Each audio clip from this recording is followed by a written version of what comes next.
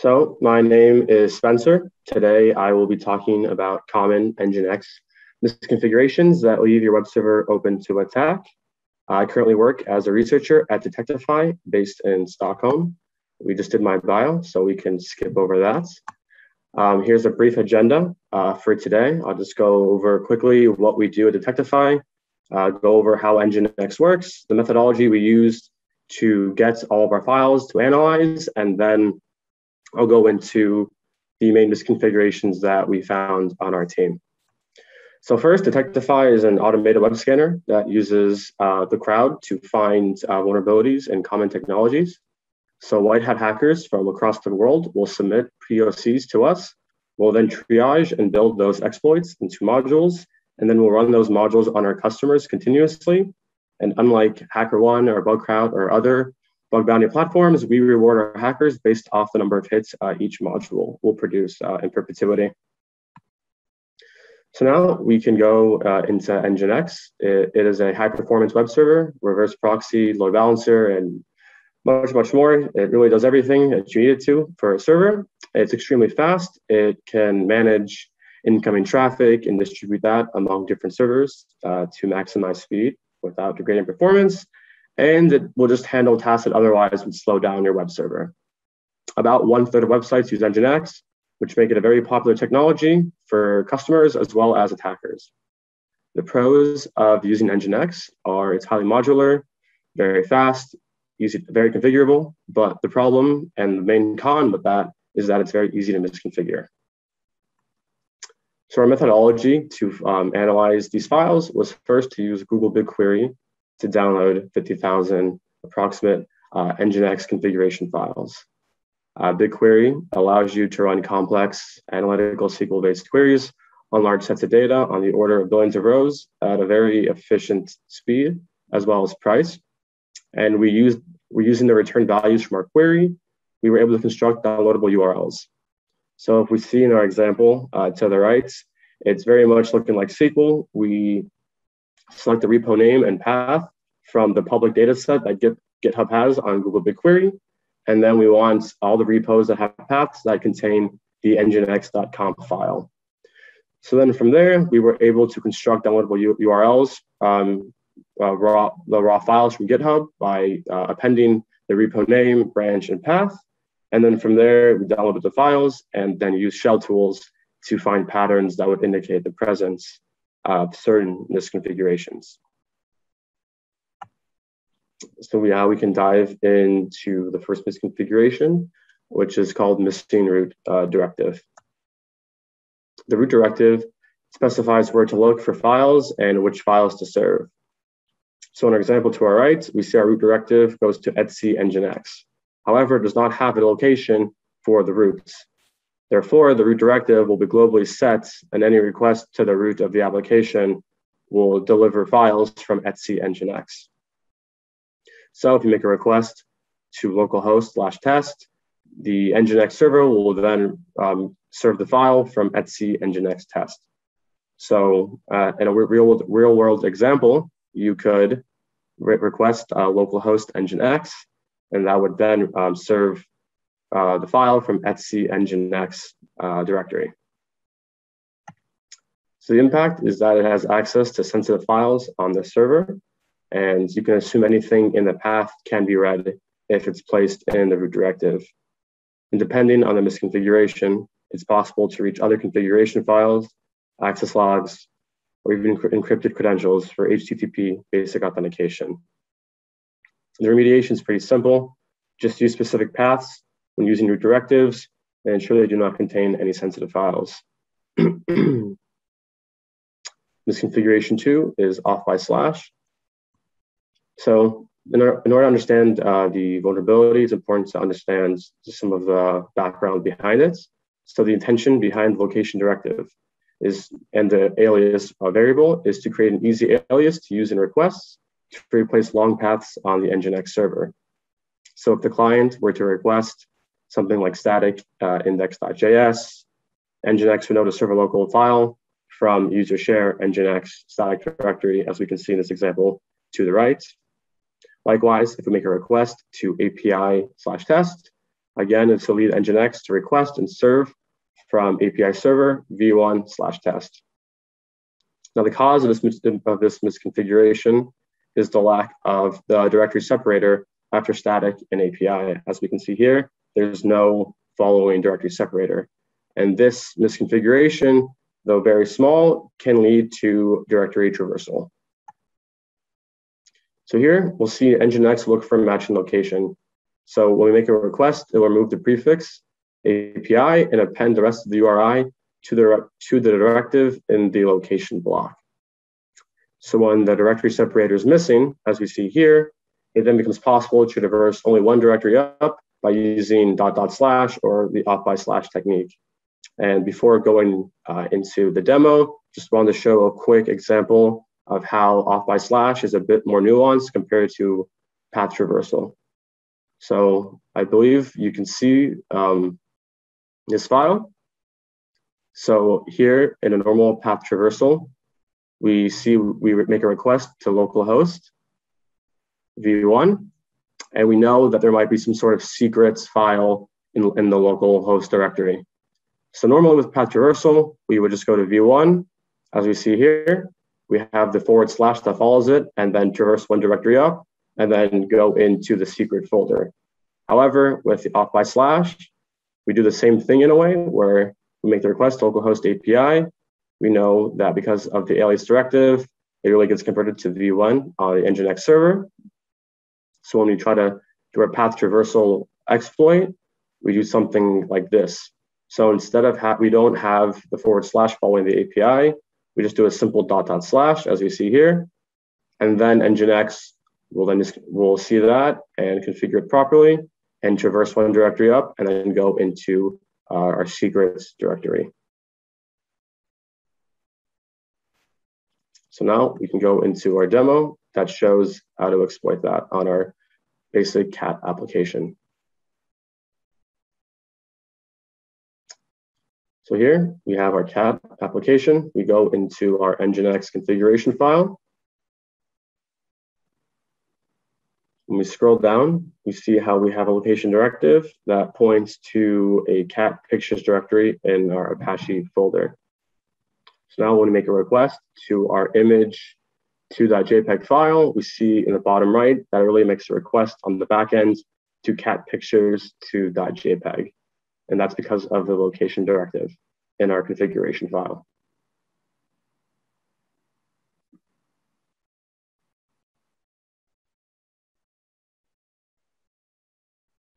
So now we'll go into our Apache folder. We'll see in that folder, we have the secret HTML file as well as the cat pictures directory. So we know we can possibly traverse one directory up and try to get access to that secret file. So here in burp, make a request. We see how it then converts it to cat pictures in the backend. So we'll try that normal path traversal technique, and we'll see how it will not work because we have that / following image. So instead, to traverse one directory up, in our next request, we'll just remove that / following image, and that should allow us to view the page, as we can see in the response in burp.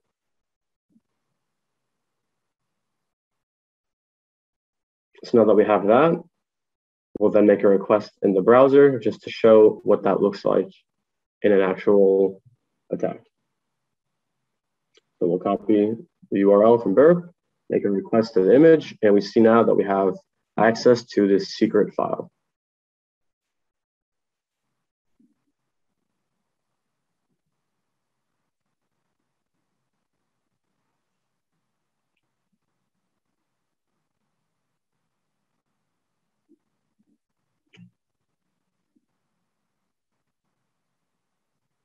So the impact is the alias directive tells NGINX the location to look for the file. So off// plus the alias means that it's possible to read the files one folder up. This can allow an attacker to read files stored outside of the target folder.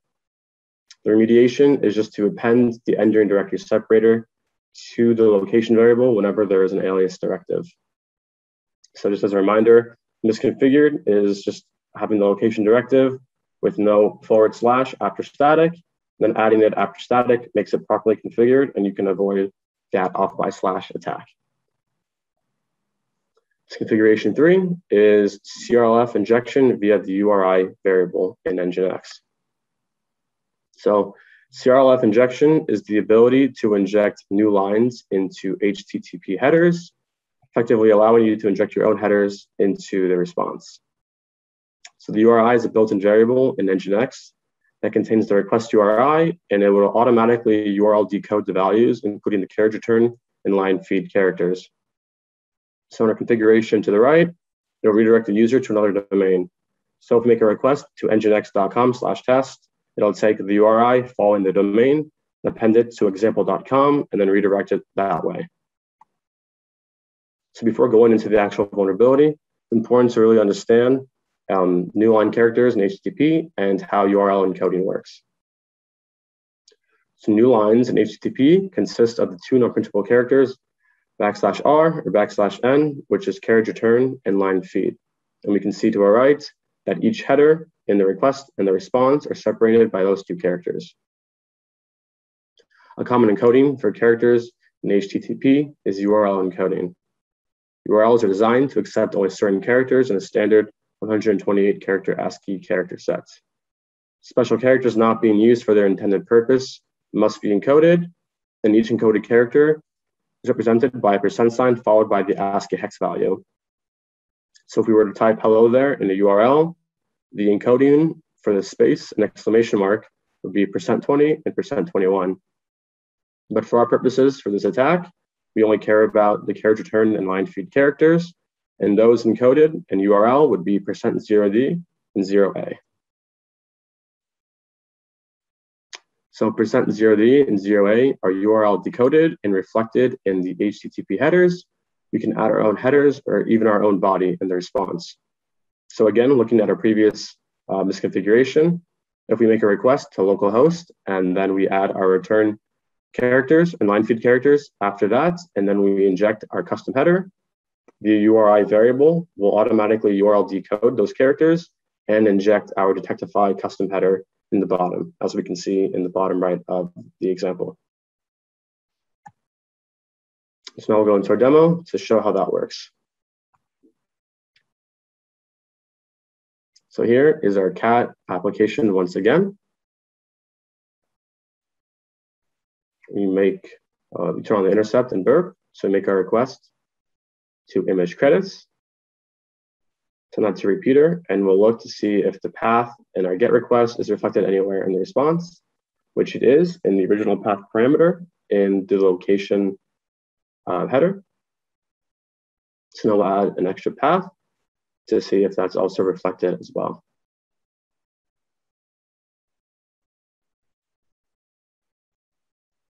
We see that it is. So now we can try to add in our carriage return and line feed characters to potentially inject new headers into the response.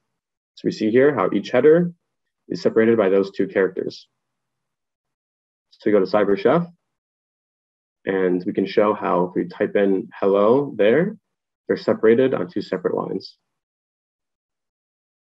So now we'll add in our own custom header and URL encode that and try to put that in our GET request path and see if we can inject that header in the response.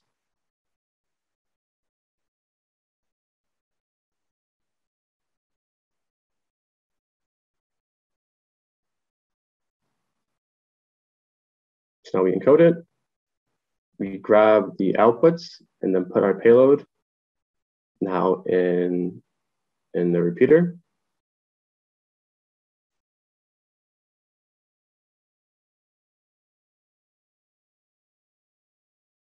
And now we see on line 8, we were able to actually inject our custom header into the response. And now we want to take this one step further and see if we can actually add our own custom body into the response. And to do that, we'll have to add 2 extra characters or an extra pair of line feed and carriage return characters and have those encoded as well. And we'll add that to our GET request. And we'll see how now we're able to inject our new body in the response.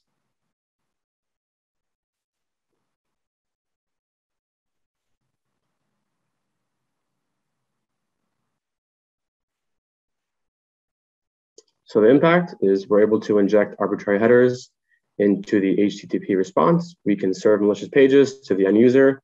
We can execute XSS and potentially leak sensitive information into the body.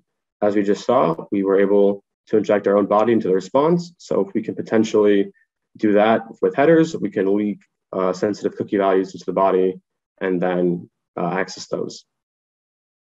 The remediation is to just use the request URI instead of the URI variable. The request URI variable contains the unprocessed original URI and will not decode the values that we just have. So our last misconfiguration is proxy pass via regex. When NGINX proxies a request, it will send the request to a specified proxied server. It'll fetch the response and then send it back to the clients. The intention is the location directive coupled with the proxy pass will notify NGINX to request some URI to serve some data. So here we see in our location directive, we have some sort of regex that follows our docs path, and anything following docs will then be replaced in our proxy pass S3 bucket that we see here. So we make a request to help. It really will request help HTML from our S3 bucket. So a regular expression like the one above will match URL encoded new lines.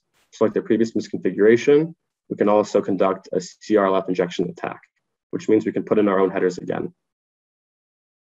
The proxy pass points to an S3 bucket. We can actually put in our own S3 bucket as a host header and serve our own malicious content from our own S3 buckets. So here, we'll make a request and we see how we add in our carriage return in line 3 characters right before the host header. And because of the proxy pass regular expression, NGINX will then process this and then request our own S3 bucket instead of the original S3 bucket. So now we'll show an example of how this works. So we'll open up our NGINX configuration file. We see here we have a proxy pass to some vulnerable S3 buckets, and then below that is a location directive for our perp collaborator server, which will just show how the host header is split during the attack. So here we make a request to our S3 bucket and it serves very basic data from index.html.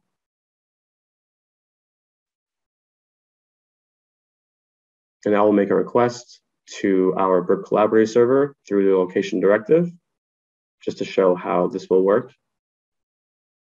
So make the request to index.html. There we see how the server responds. So when we check the logs, we see how there is this host header on line 2, and we want to be able to inject our own host header instead. So again, we'll go to CyberChef.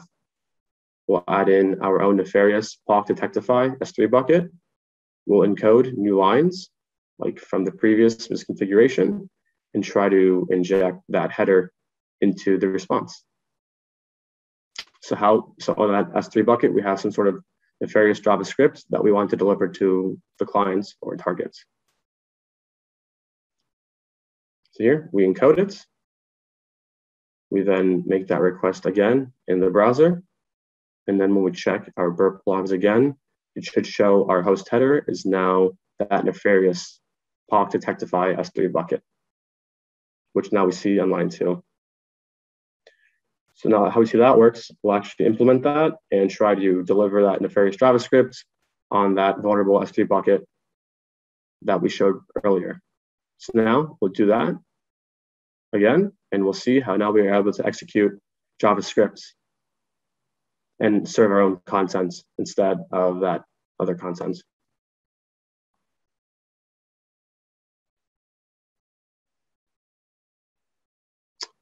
So the impact again is we're able to inject arbitrary headers into the HTTP response, such as the host header. If we're able to inject our own host headers, we can perform web cache poisoning and serve other malicious contents. We can exploit client-side vulnerabilities like cross-site scripting, and in some cases, even conduct SSRF attacks. The remediation is just to use strict regular expressions and do not allow new line characters in proxy pass. And that is the end of my presentation, and I will welcome any questions in the Slack channel. Yeah, thank you so much, Spencer. That was a wonderful session. Um, because you were going us through demos and all, so it was very nice.